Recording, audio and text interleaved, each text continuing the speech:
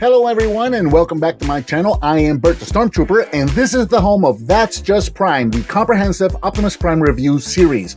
I also review other Transformers, lots of G1 stuff, as well as Teenage Mutant Ninja Turtles, Ghostbusters, GoBots, and pretty much any other toy that may jump out at me. I also do the occasional arcade and pinball machine videos, unboxings, blogs, challenges, and miscellaneous videos where my daughter usually makes fun of me. Those are a lot of fun. If you're new to the channel, thanks for checking me out. Please be sure to click that subscribe button and don't forget to give me a thumbs up and share if you like what you see. Hey guys, Bert the Stormtrooper here with another Transformers review, and today I'm going to do something a little different. I'm going to ask you a question real quick. Have you ever purchased a figure and your first impression of it was disappointing to say the least? So after fiddling with it, getting your first impressions, you decide to just cut your losses, put it on the shelf, kind of forget about it and not mess with it. But then a while later, you go back to that figure for whatever reason, you take it off the shelf and you mess around with it again, and this time you find, hey, this figure's not as bad as I thought originally with my first impressions. That was the case for me with this guy right here. This is a Generation 1 Headmaster Weirdwolf. Now, this is another one of those high-quality KOs that I've, quite frankly, had very good luck with up to this point. I've been very happy with most of, or all of my high-quality KO purchases. Every once in a while, though, the thing to keep in mind is that you are purchasing a KO. So it is going to be a gamble. At the end of the day, at some point, something might go wrong, and you're going to have to cut your losses. The Reflector that I've got has some QC or some molding issues with its weapon, so I cannot put together the weapons to make the super weapon for the robots. Something that I found out later.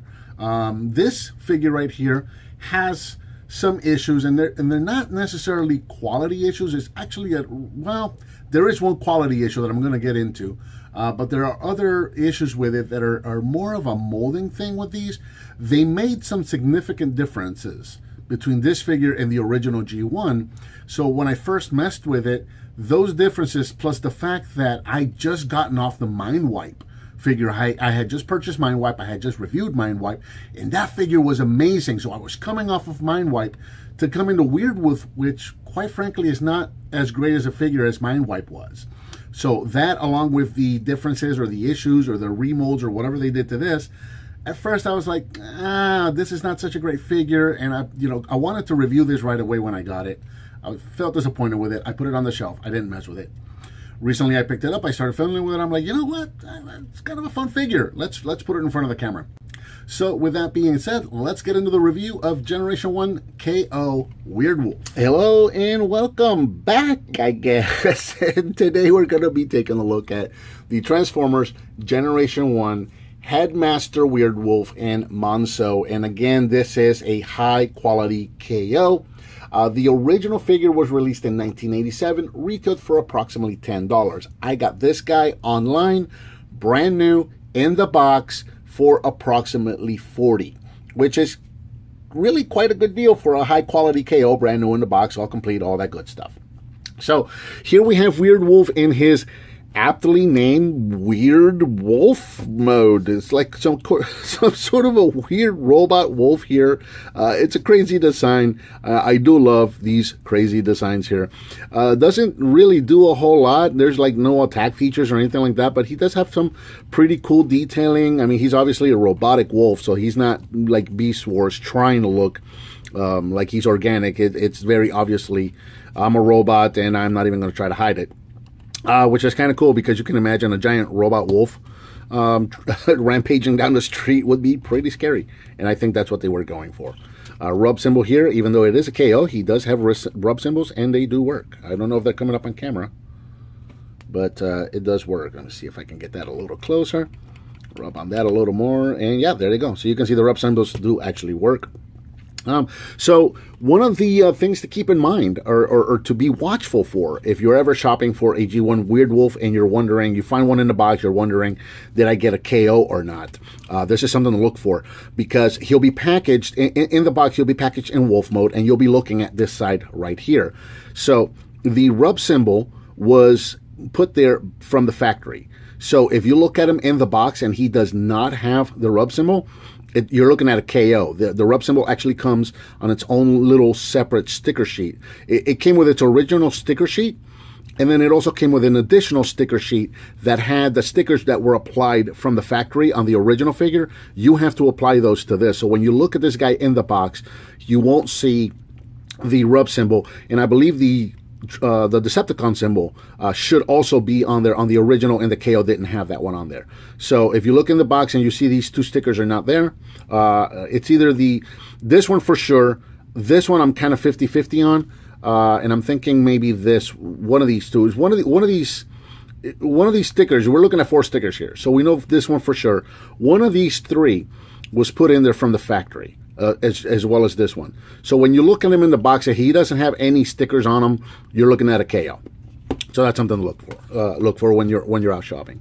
So enough about that. Weirdwolf here is approximately 8.5 inches long from snoot to tip of the tail. He's about 4.5 inches tall, so pretty tall for a alt mode here. Not a whole lot for articulation. The legs can go back and forth here. He does have a little bit of bend there. The tail can actually move up and down. Then the shoulders here can move. And these, I guess, elbow pieces here can also move. So you can kind of give them a bit of a, I don't know, begging pose. Give me a treat, give me a treat, give me a treat. So I guess there's that. I guess there's more articulation than I thought, because I said not a whole lot of articulation, and I'm showing off quite a few points of articulation.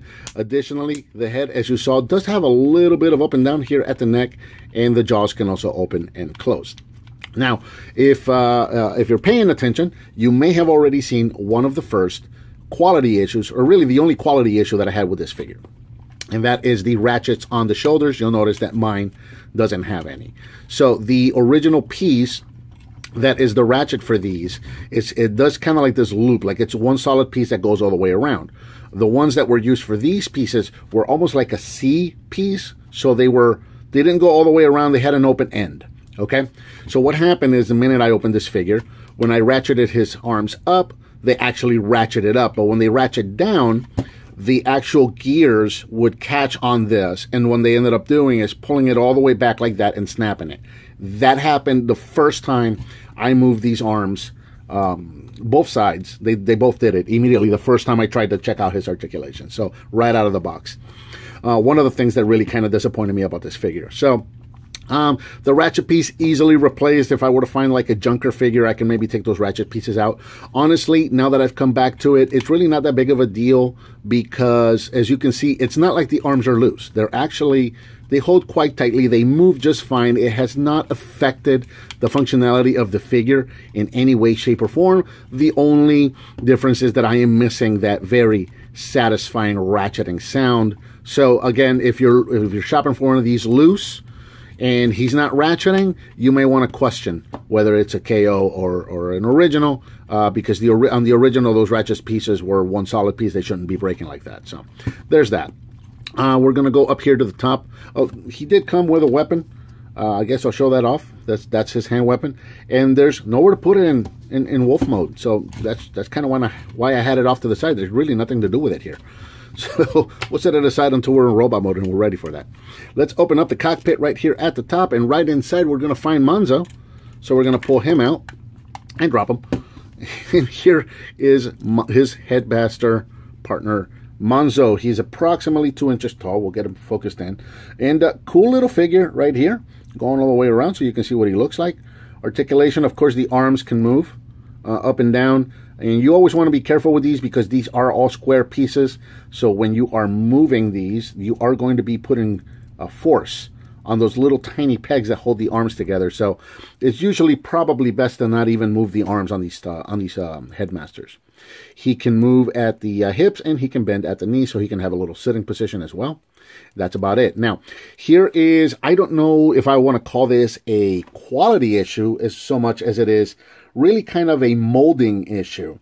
So if you'll notice the tabs on the back of the figure right here, these are the tabs that are going to rotate those drums on Weirdwolf's chest to show us his stats, his strength, his speed, his intelligence, and all of that. On the original figure, I believe it's this tab here. Yeah, this tab here should be up higher. So these guys should give us just at about a 5. and this guy should give us almost a full bar when we get him in there. You'll notice that these are all the same height. So when we put this guy in the Weirdwolf, all of his stats are going to be just a straight line across the board, and they don't go all the way up to 5 either. They're just under, like somewhere between 4 and a 5. So if you have a KO Headmaster, you're not going to get the actual stats that you're supposed to get for Weirdwolf. And then also, he doesn't like to stay put. He has a tendency to eject and literally launch himself off of the neck for Weirdwolf here. We'll see that in a moment. Let's set this guy off to the side and get into transformation. We're going to start right here with the tail and just very carefully twist on that. Pull that off. This is going to become a sword melee weapon form. We're going to take this whole back piece here. This is going to rotate up. We're going to take the wolf's head and rotate this up as well. Kibble City. This guy is very, very kibbly. Take him right here at the hips. Straighten him out. Take the wolf feet and bend these back. We're going to take the front paws and we're going to rotate them at this hinge right here. Rotate them back. I like to give them 1 or 2 clicks right there at the elbow. Bring these down as well. So let's do that on both sides. Bring the arms down. He does have these missile pods right here. So on this little tab, you can pull these up. And that's going to reveal some missile pods right there. You can do this for wolf mode as well. But I like to leave them smooth in wolf mode and just kind of open them in robot mode. I may be doing that backwards. I'm not sure. So there's Weirdwolf in robot mode. And we'll open up his chest so we can see his stats. And now we're going to bring in Monzo and transform him into his Headmaster mode. So we're going to bend him over. Take the loader panel in the back. And rotate that up. There is something that I did to this that I'm going to show you in a moment. And then we'll go ahead and put him in, and hopefully he won't launch. Let's find out. He stayed. That might be the first time that I've tried to do something on camera that actually went well. Usually he'll launch off, and it takes me 3 or 4 attempts to actually get him to stay there. So you'll notice right away, let me get him in close and focus there. So you'll notice right away that all his stats are pretty much a straight line. Actually, they're kind of slanting down the further to the right that you get, but they're just under 5.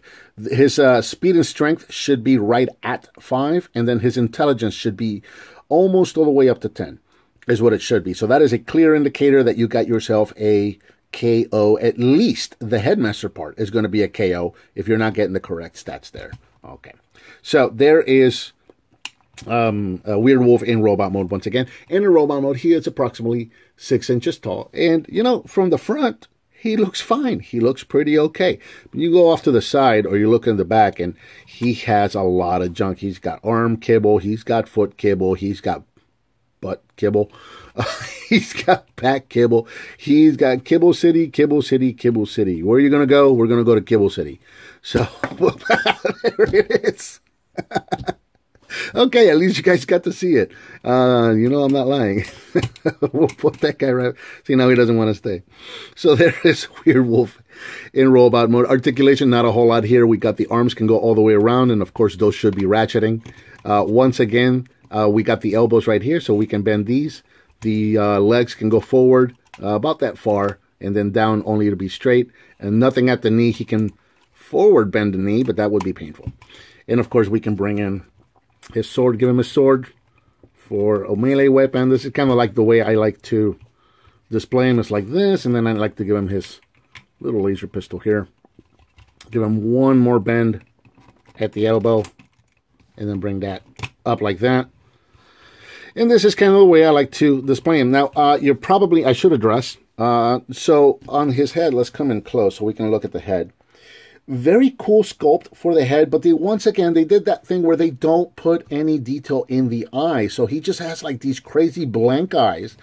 And then the pins where they did the actual injection molding sit right in the center of where the eye holes are, or where the eye lenses are. So it looks like he's got these really huge dilated pupils. He kind of looks like he's high or crazy or just, it's just out there. So I did what I did with MINDWIPE. I took some leftover stickers from some sticker sheets, and I just cut out my own little eye stickers right there to just kind of give him a little bit of detail, since he did have red eyes in the cartoon and in the comics, so I just kind of went with that. I actually thought about painting them, because what the heck, it's a KO, so why not paint it? But I decided to try the stickers out first, and I'm happy with the way that turned out, so I just went with that. So, yeah. Like I said, at first impressions, because of the QC issues, the ejection thing, not so much. That tends to happen over time, either whether it's a KO or a regular one. That starts happening with time. My Power Master Prime loves ejecting his Power Master. It's just insane. But the whole thing with the stats just being off the way they are, and the drums are not really lined up, that threw me off about the figure. And then the ratchets just kind of breaking the first time I went to move the figure. That just really disappointed me about this guy. So, yeah, like I said, when I first got him, first impressions, not great. And I thought to myself, well, you know, that's what I get when I get a KO. It's going to be a gamble. So I put him up on the shelf and didn't look at him for months. Started playing with him again last week, and I thought, you know what? That's not as bad as I thought it was at first. It's an okay figure. But just know, if you guys are out there hunting, you may want to save your pennies. Maybe go for the G1 version instead of the KO. Not as good as the original G1, which is not typically my outcome with these guys. So there it is. I think that about does it for Transformers Generation 1, KO, Headmaster, Weirdwolf, and Monzo. Real quick, guys.